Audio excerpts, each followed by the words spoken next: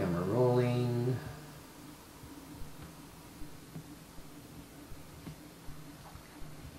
I was a hippie back in the 60s, and I was called Sump.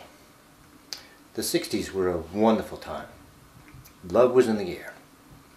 We traveled, we were free to do things that we can't do now. Run naked on the beach, take drugs, all kinds of things. During that time, the inner voice said to me, make films. So I did. I went back to Ohio, bought an old Bolex camera, basic editing equipment, and bought a 100-foot roll of extra cone reversal. And in my basement, with the equipment I had available, I created this first 8 miles high. A lot of single frame material in there.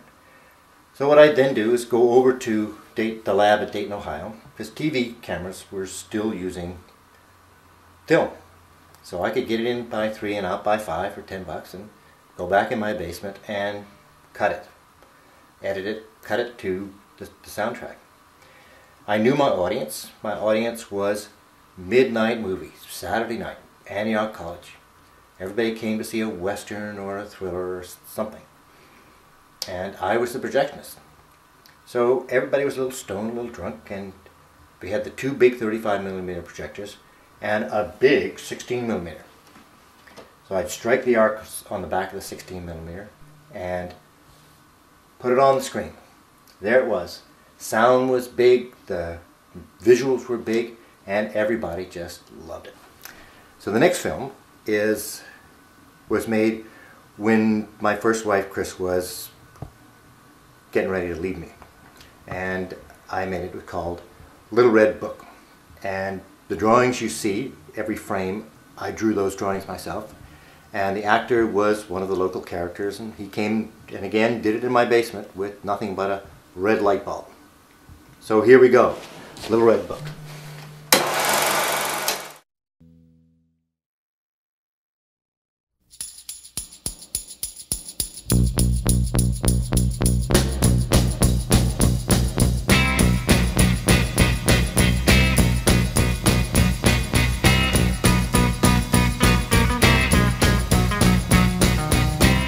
Just got out my little red book the minute that you said goodbye. I thumbed right through my little red book. I wasn't gonna sit and cry. And I went from A to Z. I took out every pretty girl in town. They danced with me, and as I held them, all I did was talk about you. Hear your name and I start to cry. Let's just go get it over you.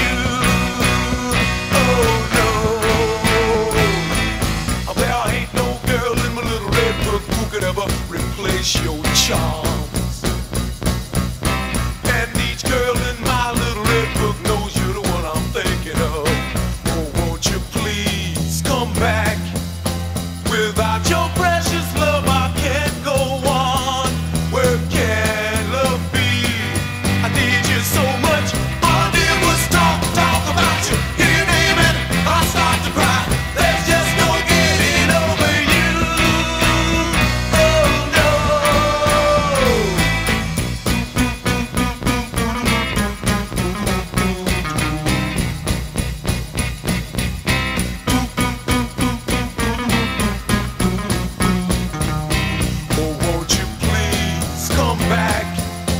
Without your precious love I can't go on. It's haunting me. I need you so much.